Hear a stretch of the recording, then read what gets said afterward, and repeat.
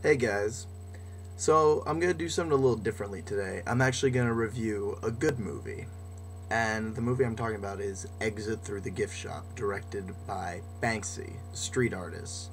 And this movie is a documentary, not quite like anything I've ever seen before. It tells a really good narrative, like a really, really solid story that keeps you really interested, and it takes turns that you just don't expect, and it's just a thrill to watch. It was so good. My recommendation for this is to do as little research as possible on this film. Maybe watch one trailer and just go into it. I've set up notes here so I don't give away anything. I have as few spoilers as possible.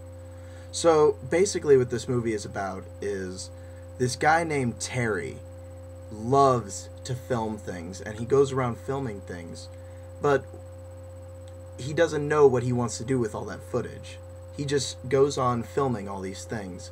And one day he goes with his cousin, who goes by the name Space Invader, and he sees that he likes to do this street art, and he gets really interested in this, and that's just where Terry just falls in love with graffiti and street art and all that whole culture. And it's just a blast to watch this movie. It goes through such good stages, and it builds up really well. My favorite thing about it, though, is just the director, Banksy.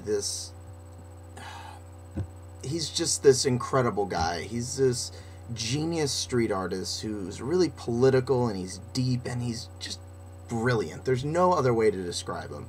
And he directs this movie with footage from Terry and all kinds of stuff from newscasters, and it's just amazing to see how it's all pulled together and it's presented to you as a viewer, and you're like, wow, this is amazing. And it's even been called fake because it just seems so unbelievable, but I'm pretty sure that this is real because I've done a little research on it and it all comes up. But the thing that I loved most about this movie is just that if there ever was a definition of the word cool, it goes to Banksy. He is the coolest person in the world. He's the definition of the word. If he's undescribable. His art is amazing, and the way that he directs this movie is just, it's undeniably the best documentary I've seen all year, and it's one of the best movies I've ever seen. It's really up there for me. I really enjoyed it. And this is also my choice for the best, not best picture, but best documentary. This, without a doubt, should win. I don't think there's any other film that could even come close to this movie. And the thing about this movie, it's right there on Netflix Instant Queue.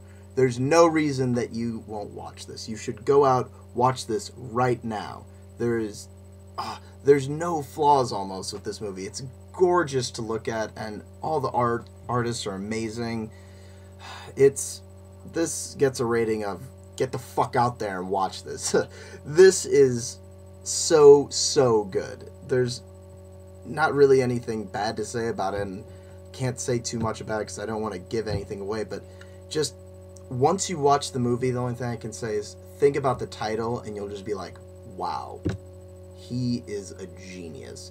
Just thinking about how it moves along like a movie, and like with the story, and it's really good. This is a definitely watch. So again, hit up that comment section, possibly subscribe if you're digging these, and yeah, and I'll probably post another one of these tomorrow.